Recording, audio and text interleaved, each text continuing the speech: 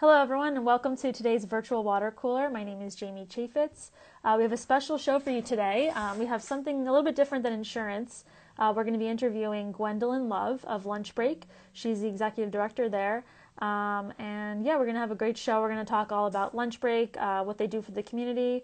And yeah, we'll bring her on just as soon as, let's see.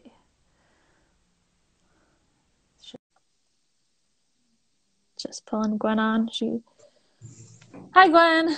Hi, you see me? Yeah, I see. Can you see me? I see you, yes. Hi, how are you? I'm good. How are you doing? Good, good, good. This is very exciting. Yeah, this is great. Yeah, we usually talk about insurance mostly, but this is definitely a different topic for us, and it's very interesting for us to talk about. So Well, we're thank all you for excited to. thank you for Yeah. inviting me. This is very nice of you. Thank you. Yeah, of course. Anything to get the word out. So I'll give a little intro. So I here work at InsureYourCompany.com, everything insurance. Gwen works, and she's the executive director of Lunch Break, which freely provides food, clothing, life skills, and fellowship to those in need in Monmouth County and beyond. You've been working there for the past, what is it, since 2009, 12 years. I think?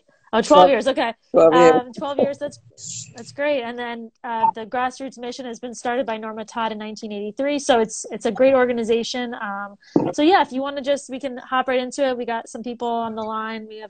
We can wait for a few more people to log in, but if we can just, hop right in, like, how is Lunch Break? How is everyone doing with the pandemic? Are you still providing meals? What is happening there? Absolutely. We never stopped providing meals. But I mean, everyone is well. We have settled into a new normal, which really, the main thing is that we are providing the hot meals, we're providing the groceries.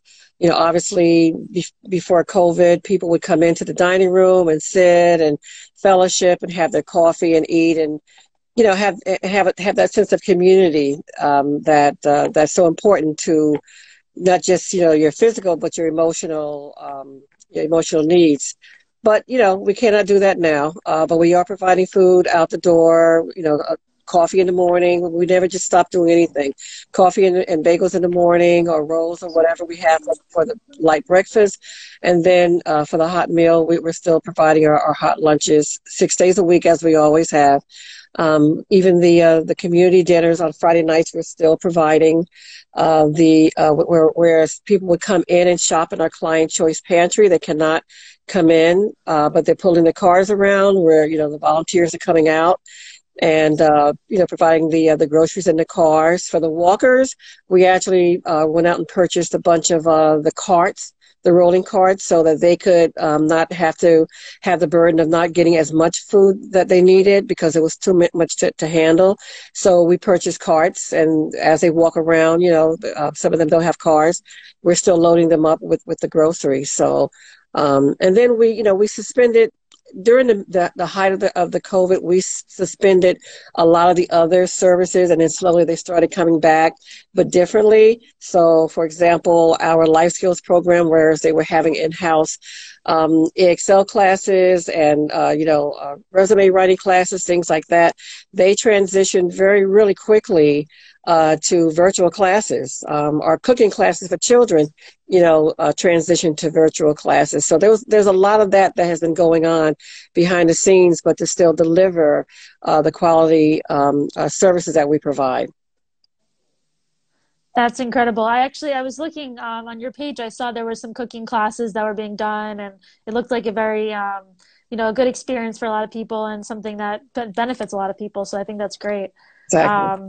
So that brings us to our next topic, the COVID-19 emergency fund. I saw that it ended yesterday, but I wasn't sure if you guys were planning to bring it out again or what the plan was for that. So when the COVID hit, and especially when everyone had to be home and people were losing their jobs, and there were challenges for people to get on the website for the unemployment, things like that, there were some really wonderful foundations that stepped up. One of them was the Stone Foundation. They submitted a $50,000 seed donation for us to start this COVID emergency fund. And then, others came on board, the New Jersey Pandemic Relief Fund, other donors, other organizations gave money toward it. We have given out over $600,000 worth of funds, just paying people's bills, car payments, car insurance, some of the rents, just trying to keep people, give them some hope because, especially even now, people are still not back to work or the hours have been cut and things like that. And the reason it's suspended is because, we have X amount of dollars that we try to raise and then we use all that up. And then we stop for a while until we can, reach out to people and say, hey, we still, need you here. So part of our fall appeal this year that we're sending out is to request if people would not mind, committing 10% of whatever they would send to us for our operations to go toward the COVID so we can actually keep the program going. When we closed it yesterday, we had over 200 people in the queue waiting for our responses, and we had some monies that we still could use to spend out. So we said, let's close it, try to take care of many of those 200 people as possible. And hopefully, there'll be some more funds coming in for the relief. I mean, people are, we help, and also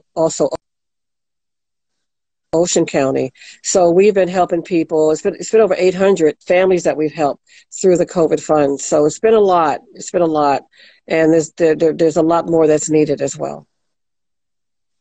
Right. Yeah. It's definitely a trying time for so many with job loss and just, so many horrible things happening. I guess for a bit of a silver lining, do you see any ways the pandemic has strengthened a sense of community at lunch break? And you can, talk about that. I don't know that it's strengthened the community because honestly, lunch break has always been helped and supported by the community. It's a grassroots organization. It started grassroots, the community supporting, and they always have. Even in the midst of the pandemic, when we know the restaurants were struggling, they were reaching out to lunch break even and helping. So the community has been amazing. They have been amazing in terms of their monetary donations. They've been amazing in terms of their food collections and donations. In the beginning, it was a little quiet, because everybody was like in shock, like, what do you do and how long is this going to last and how is it going to affect me? But I think people saw that lunch break was still open, never closed our doors. We never missed a meal. And people just opened up their hearts and their checkbooks and they gave and they continue to give. So I think that in terms of the spirit of stepping up and being community, that's always there. It's just that when something like this happens, whether it's a Sandy or COVID, you see it more, but it's always there because they're the ones that sustain us 365 days a year anyway. So, but I think, the COVID, I think there was a lot of support because people saw someone in their family or a neighbor. We certainly saw people struggling on TV, so the internet is always showing how there are people were struggling, jobs losses, hours lost, things like that. So, the fact that was just an additional support system there that just kind of, showed up in everybody's time of need. I thought that was pretty remarkable, and it continues today.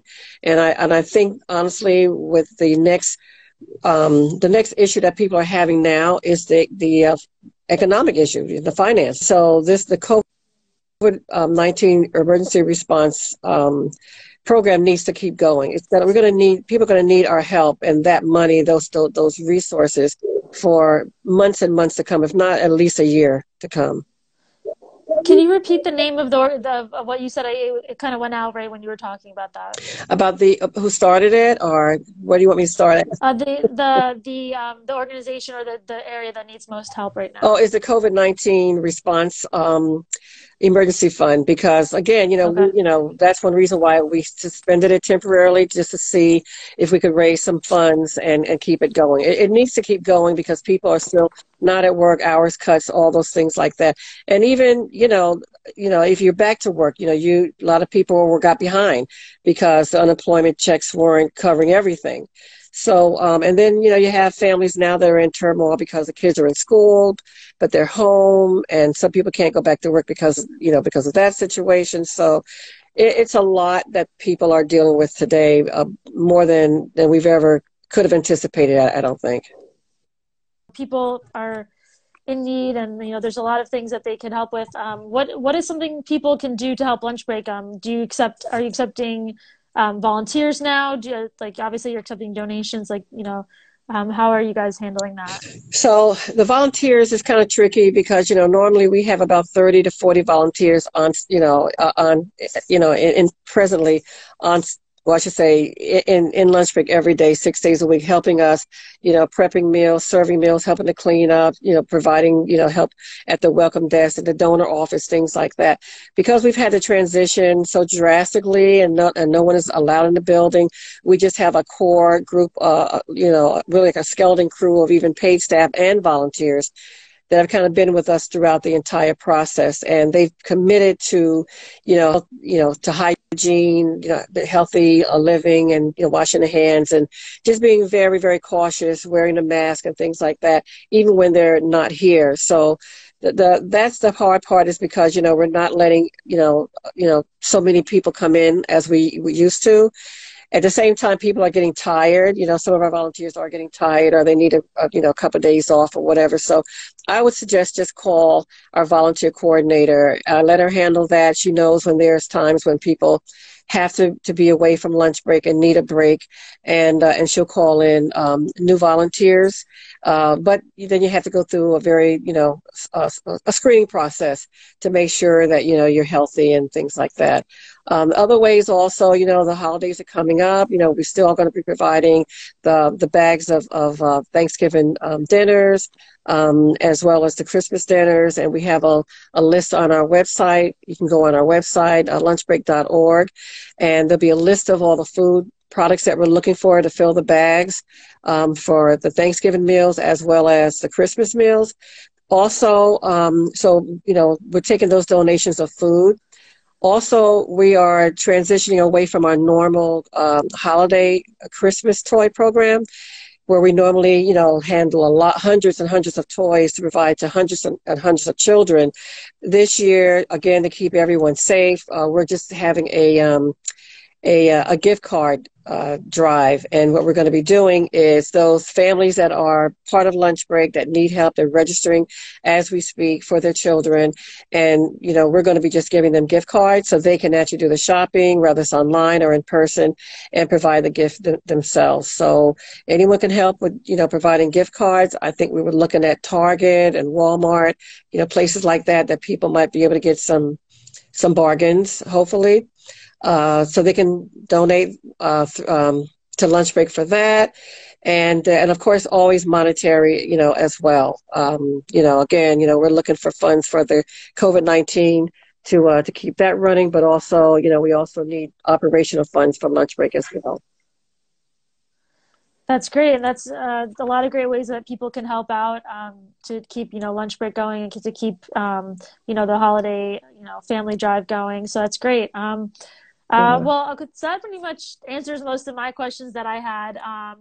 It was really great having you on the show today. I don't know if you have anything else that you want to talk about, or anything, that you wanted to touch on about lunch break. Well, I just think that, if everyone could just try to do what they can do to keep everyone safe, and so we can get out of this situation. One of the biggest and most painful part of, how we've had to transition is the fact that people cannot come into lunch break. And so many of the folks that we serve, especially in the soup kitchen, there's mental illness, there's depression, there's loneliness, and, lunch break is part of a community, and we provide fellowship and friendship for those that come in. And we do have regulars that when they're coming for the grab and go hot meal, they want to come in the building. And, with things now starting to spike up a little bit, the concern is still out there that, we cannot let people in. We need to be able to open up. And the only way we can open up is if everybody does their part. And because there are people that are not as blessed as most of us that can go in a home or go in a car and get the type of entertainment that we want with our families, with having TVs and things like that. There are folks that really look to a place like lunch break to come in to have that fellowship, to be able to have that warmth and get out of the cold.